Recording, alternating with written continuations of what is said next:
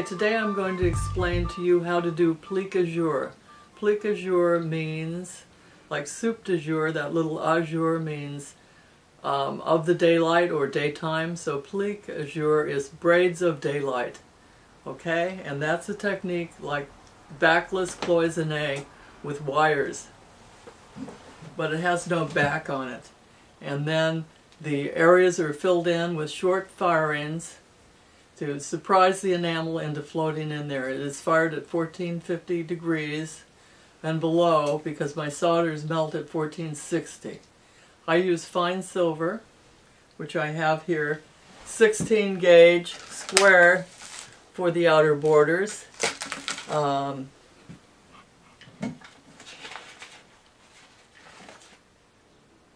16 by 32 gauge, or 0.02 by 1.3 millimeters for the medium gauge, and 0.02 by 1.0 for the finest gauge, and that's a little thicker than cloisonne wire.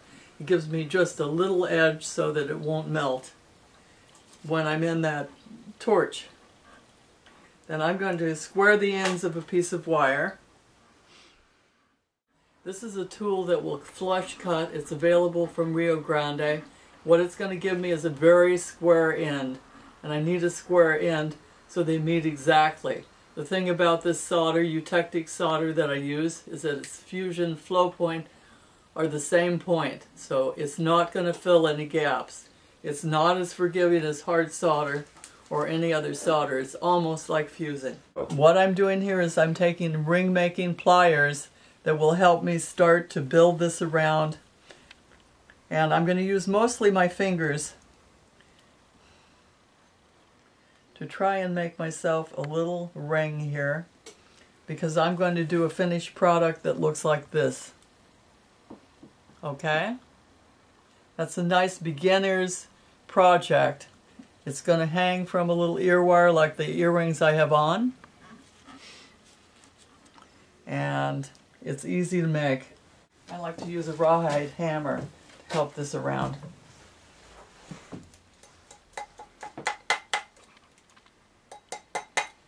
Now, because I'm going to set this up for soldering, it is not that important that it be smooth or that it be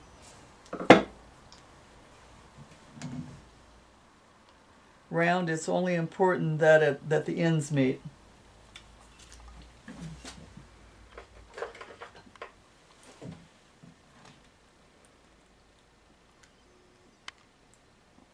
Okay, that's ready for me to solder. I don't need it any flatter than that right now, because I'm only going to solder those two ends together. Okay, I'm going to demo today with a handheld propane torch like you get at an orchard supply or, a hardware store. No sense in getting fancy. It comes with this tip.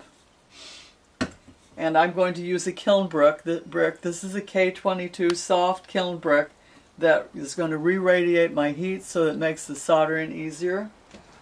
If I'm on a larger thing other than an ear ring, I would be using city gas or propane and air or acetylene.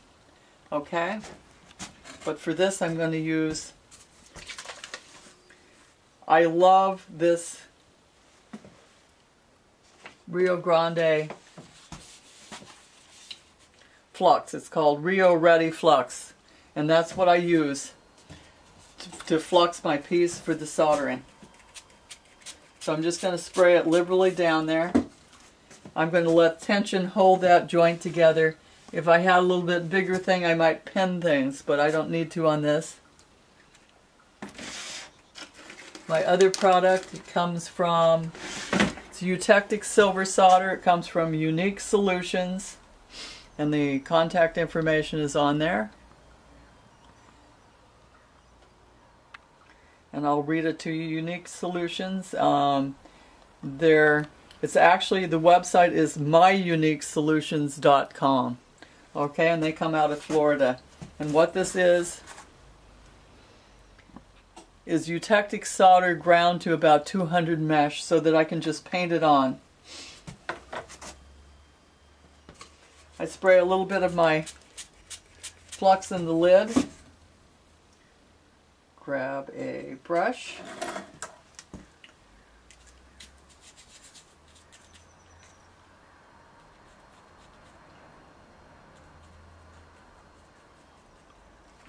Grab some of my eutectic solder, paint it on, and I want it very liberal. The stuff is so fine that you need quite a bit on there. Then I'm going to light my torch.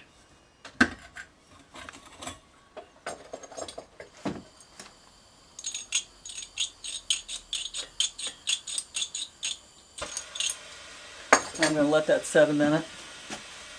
I'm going to change into protective glasses. These are Didanium lenses.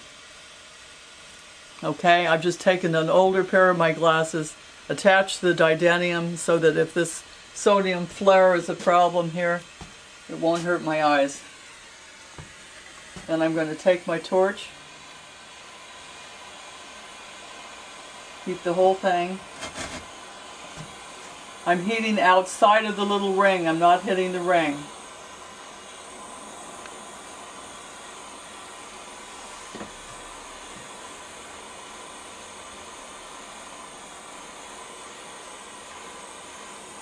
Okay. There's a point when it flashes, a real quick silvery looking flash, and it's ready then. Now I'm going to drop it in hot into water to cool it down. I'm going to take it over and put it into vinegar and salt, which functions as acid in my studio. I don't use Sparex. What I'm going to do next is I have my little frame, and I made it larger so that you have a shot at seeing what the heck I'm doing. I'm going to take a wire, bend it, and fill it into the inside of this, and then we'll solder that in. So, let's give myself a little ring, and then, that's the wrong one. I'm going to be generous with the piece of wire. I'm approximating how much it would take to even shove this in here.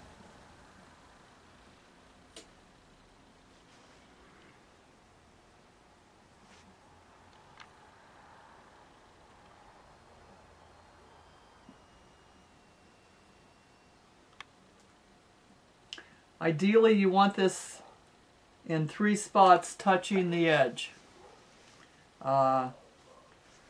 Ideally, you can't always do that, so whatever touches we'll deal with. But I'm going to cram it in there in such a way that it touches. Okay.